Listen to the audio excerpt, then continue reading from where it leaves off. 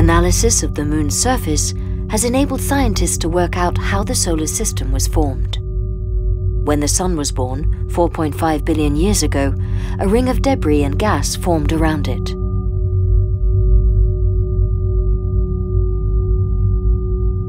All of that material is moving around, and those little grains are starting to bump into each other and actually aggregate. So there is continual aggregation of bodies getting bigger and bigger over here, another one's getting bigger and bigger over here.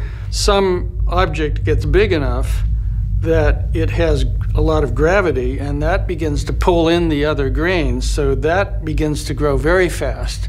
And what the computer models are showing in modern times is that there were planets growing in that way and emerging from all these smaller objects.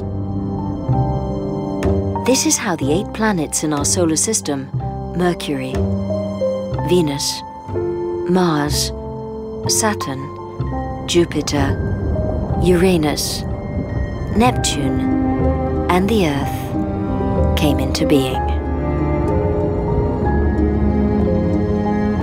Analysis of the Moon rocks suggests that early on in the existence of the solar system, it contained other planets than the ones we know today.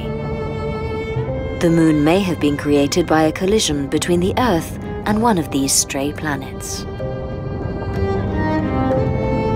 It's a giant impact scenario, which is currently the favored one. And according to this, the proto-Earth was impacted by a large body the size of Mars called Theia.